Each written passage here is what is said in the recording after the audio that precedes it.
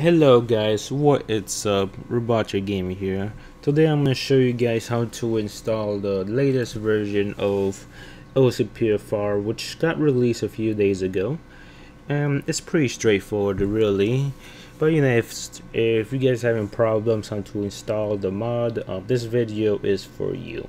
So I'm gonna show you how to install it. So, well, first thing first, let's go to the website. LCPFR or LCPDFR. They didn't really change the website name yet. I don't think they ever will to. So let's go to the website where you can download the mod. Here we go. We're in the website. Next thing you'd go is just download the mod. LCPFR, the newest version 0.2 beta. And here we go. It tells you a lot of new things they have added in the mod, new features, new improvements, all that stuff here. So you know, if you're very interested of the new features, just go along and read all of them. But alright, so enough of that. What you have to do now is download the mod. Let's go download the file and download the newest version 0.2 right here. Download.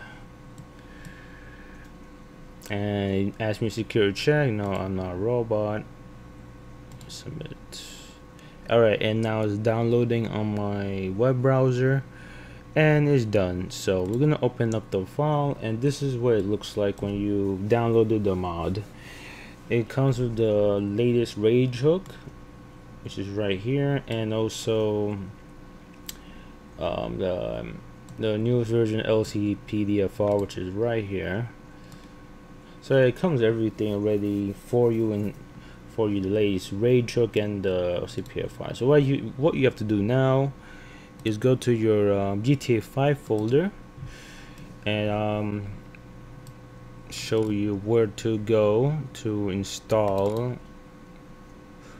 the mod. So we're gonna go to where my GTA 5 folder is, which is in Steam. So showing you on where it is on Steam. So we're gonna go to Steam.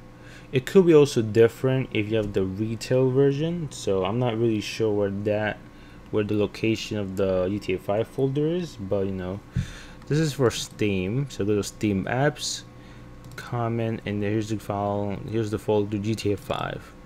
Here we go. So this is the GTA 5 folder right here, and just simply just highlight everything right here. There's really no need to like extract from the desk. There's no need for that.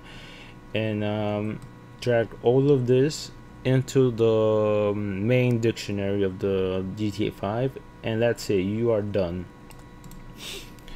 And then you'll just appear everything here. It's already have it. As you can see here. Those are a few tips when you install the mod.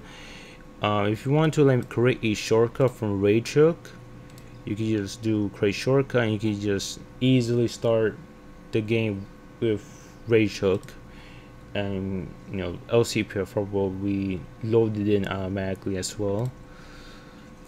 I think that's really it for this tutorial. It's really straightforward, guys. I mean, this is for the people who are, you know, who is having difficulty installing this for some reason. So maybe this tutorial helped you out in any way. So yeah, guys, hope you guys enjoyed my video.